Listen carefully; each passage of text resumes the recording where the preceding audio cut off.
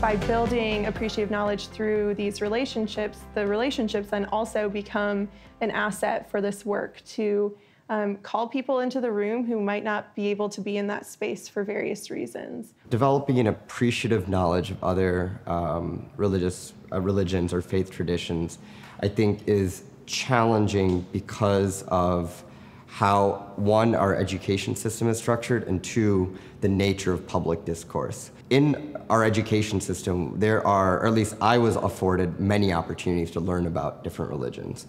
In high school, I took a world religions course. In college, I took a world religions course, and both touched on many of the basic tenets, fundamental tenets of the major world religions. Oftentimes, especially in a public high school, it's limited to the curriculum that's going to be assessed, right? And it's really easy to assess what's the name for God in Islam.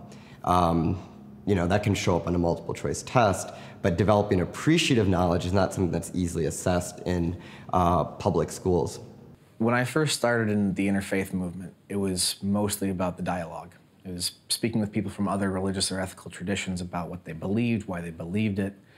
And that helped me to see, and it sounds simplistic to say it, but what I wasn't or what I didn't believe.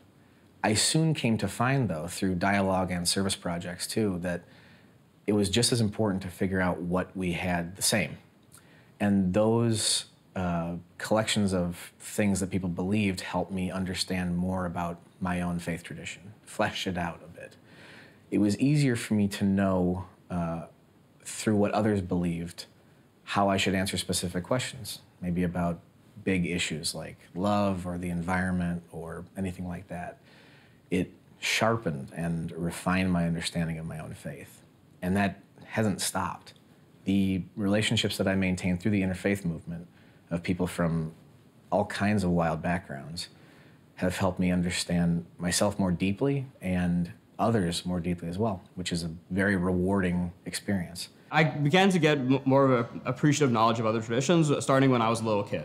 My family is Indian and we're also Muslim, so we kind of have different traditions that are kind of present in our regular life. And growing up, a lot of our close friends were Hindus. So we'd go to some of their events or go to some of their religious ceremonies, and I would always wonder why they were practicing certain things. And I really kind of was interested in learning more about the history behind these traditions and how that related to my identity, both as an American and as an Indian, and growing up in America as a Muslim. I noticed that our school had a South Asian club that was really big on campus. We put on this big show every year with singing and dancing, and both the Muslim and the Hindu students were really involved with this. But they didn't really interact in terms of their religious identity much. Like the Hindu and Muslim Students Associations didn't really run events together. And I knew that a lot of my friends wanted to kind of learn about each other's traditions, but they didn't know the right environment to do that. So by working with the Muslim students, the Hindu students, and the Interfaith Council, we put together an event called Shanti and Salam, which means peace in Sanskrit and Arabic, to kind of help us learn about each other's traditions. And it was kind of a closed environment where we had people all like in a safe space where we could discuss Islam and Hinduism and kind of learn from each other. And this event went off really well because this had never really been done before at our school. And it became such an important event that people really took a lot from, that it's been running every year since I left. And now it's like almost a staple of the programming between those two groups. I think Interfaith has helped me become a better communicator because, first of all, I have to know what I believe. And I have to know how to explain it in a way that other people will understand and won't misunderstand or put their own spin on it, which you can't always avoid, but by learning how to communicate my own ideas, I'm much better at being able to convey them in a way that others will understand. And as a result, it also gives me the empathy to say, okay, if I were sitting in someone else's shoes and they were trying to convey to me what they believe, how would I feel about it? How would I want someone to treat me? And so I think it's helped me become a better communicator because it's opened me up to different ideas. It's opened me up to a different world of experiences, and it's helped me see that we put all these labels on people and that we don't have to do that. And I am inspired by that. And so it changes the way that I then enact in my own life. Social justice and humanitarian service and nonprofit work, because there are others who don't have the same beliefs who are doing as much, if not more. And that really influences me for the better. I think the advice that I would give people is to take risks and to not let, assumptions or stereotypes get in the way of getting to know people and working with people. And I know that there are certain cultural communities and faith communities that it may seem like they have a lot of baggage or that they're difficult to work with. And it's hard sometimes to get past that pain or get past that struggle. But I think that, persistence is important and empathy is important. I cultivated an appreciative knowledge of other traditions solely based on how I was brought up. A lot of my weekends were spent with families from other faith traditions, and particularly ones, for example, that were Muslim. I had a lot of families who were Ismaili Muslims, so that's a part of the Shia denomination. And they basically taught me how to pray salah or namaz, as we would call it in Urdu. We would have these giant feasts with them and see how, culturally speaking, we were very, very close. And sharing the culture, and more importantly, sharing the food, is how we built actually on the shared values of how the faith traditions could be completely different, but we had a common ground. When I was just out of college, in my first year of rabbinical school, I helped found the Journal of Interreligious Dialogue, which is now the Journal of Interreligious Studies.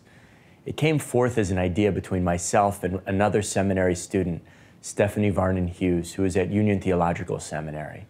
And we realized that even though we were young, and even though we were still very much in the process of our own religious and spiritual and ethical formations, we needed knowledge of other traditions, and we needed deeper knowledge of how our traditions interacted with others. We got to ask deep questions.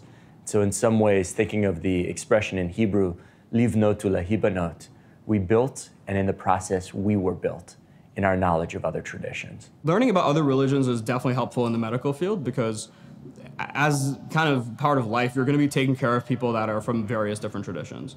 And a lot of times when people are sick or in kind of serious trouble, they turn to their religious community or their own faith to help them get through that.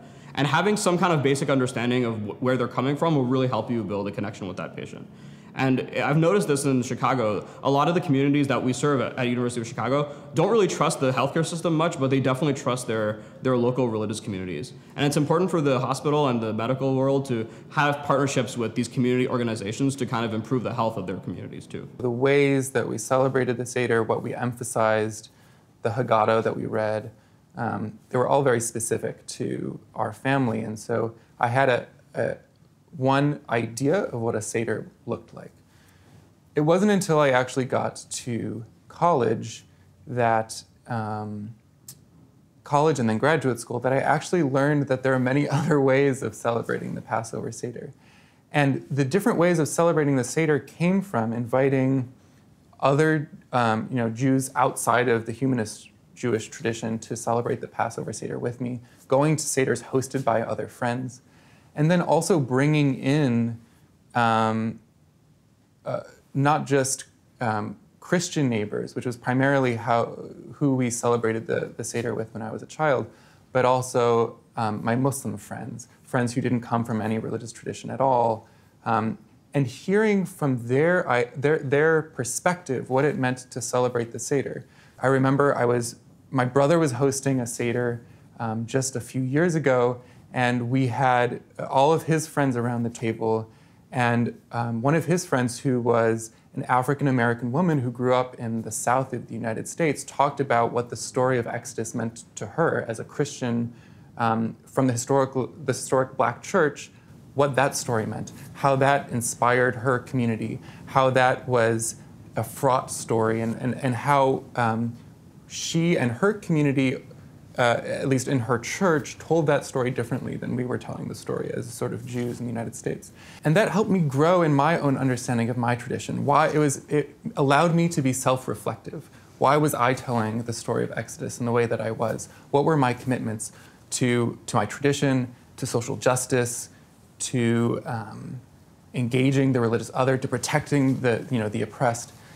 And how is that similar or different to how other people told the story? How are these different details, right? The details, the sort of specific color that people give to the story from their own religious tradition, how did that enrich what I was understanding? And so that was an important experience to me.